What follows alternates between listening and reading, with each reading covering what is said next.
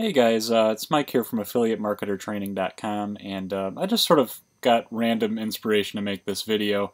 I know it's not the most professional looking video, but this is my environment. Some of you guys already know that since I can make my living from anywhere, I kind of putz around in this travel trailer I'm in right now, and you can see it's pretty cluttered, and my dog's back here somewhere. Say hi, Coops. Say hi, Coops. So anyway, I just sort of I was getting ready to start a new business venture. So one of the things that I've never done is developed an e-commerce store. And it's something I've always wanted to do. I've just never been able to find the right product combination. And I guess every time I try to pursue it, there's something that I find that's wrong with it, something that stops me from doing it. And it made me realize that a lot of you who watch my videos and visit my website, I know that you guys probably get this feeling too. You find, a new course online, or you watch a new video or read a new ebook or something that gets you so excited, and you just get this rush like, this is it. I'm going to be able to take my life to the next level with this. And then it's like, over the next couple days, 2 or 3 days, you start figuring out, the problems with it. For me, some of the things have been, for example, I'm trying to succeed with, a lot of you have probably heard of fulfillment by Amazon, where you can buy things, real cheap from China, import it in bulk, create your own Amazon store, and start selling stuff on Amazon for profit. You just mark up because you're selling them individually.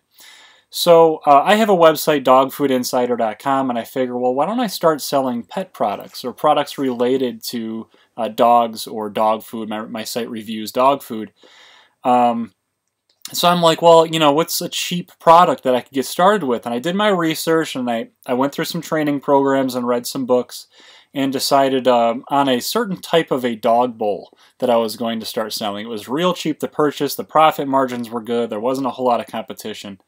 But then I started realizing where these things that are real cheap are produced, and I did some research into the factories that are making these things.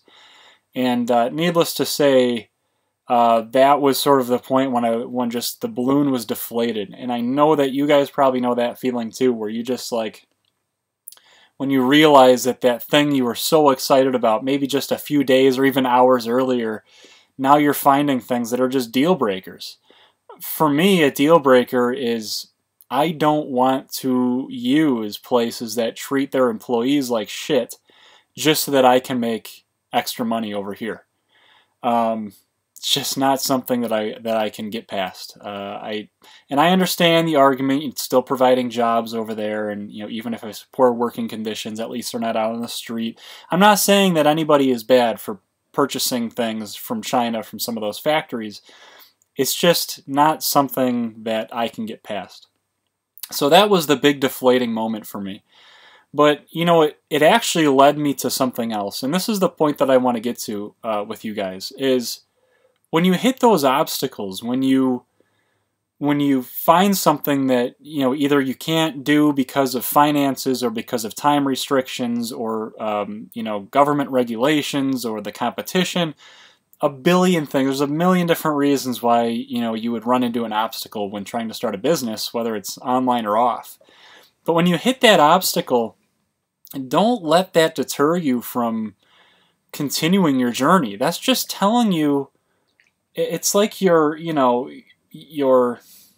don't know what you want to call it. It's just like the universe, if you will, telling you you're going the right way, but this isn't the right road. There's a different road to take.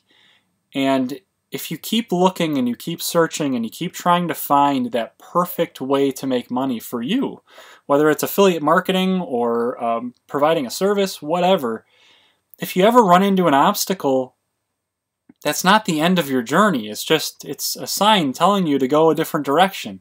Go that way. You don't want to go this way. Because if you go this way and if you ignore this obstacle and you keep doing it, then it's just going to develop problems over time, and it's not really what you want to do. So find what it is that you want to do, and as difficult as it may seem, if you hit that obstacle, it might take a few days, weeks, months, who knows how long, for you to just figure out how to do exactly what it is, you know, that you want to do, not what you think you have to do to make money. And this whole thing, you know, with sourcing from China, I was able to figure out how to do basically the same thing sourcing from right here in the United States, and actually very local in the same state that I'm in. I can drive to the place where I'm going to be getting my product from, and private labeling, and hopefully selling on Amazon as well as on my own e-commerce site. Who knows? Maybe along the way I'll lose money, or you know, I'll find out that the supplier sucks, or something else is going to happen. That's all right. It's just a sign. It's just a road sign telling me to go a different direction. So for those of you, especially those of you who have never made money online before, or maybe some of you that have and lost it because of a Google algorithm change or something else, just anytime you run into an obstacle like this, it's deflating. It sucks. I know the feeling. I know the great feeling when you think you found something, and I know the shitty feeling when you just feel like a balloon is deflating inside you. Just keep going. Keep searching, because the answers are out there. There is a perfect way for you to make money where you are going to be happy, you're going to make a ton of money, you're going to be successful, and you're going to do great. It might not be the way exactly that I'm teaching or that somebody else is teaching.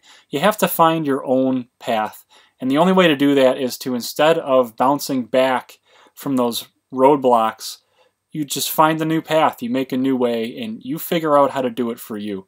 So keep going, guys. I know a lot of you have been struggling for a long time to try to make money online, but there is a way for you, and just keep soul searching, keep researching online, and you're going to find it. So I hope this provides a little bit of help for you guys. That, you know, I've been there, I've done that as well. Fortunately, I am making money online, so I'm thankful for that every day. But I still have the same feelings that you guys have.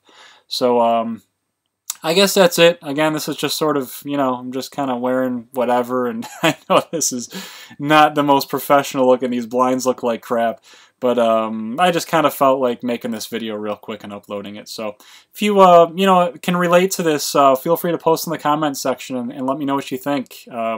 You know, we all know that great feeling of feeling motivated and then being deflated. So let me know how you guys kind of get past it and how you keep going. And, you know, if you'd like to share, great. If not, no big deal. And until next time, I will see you all later.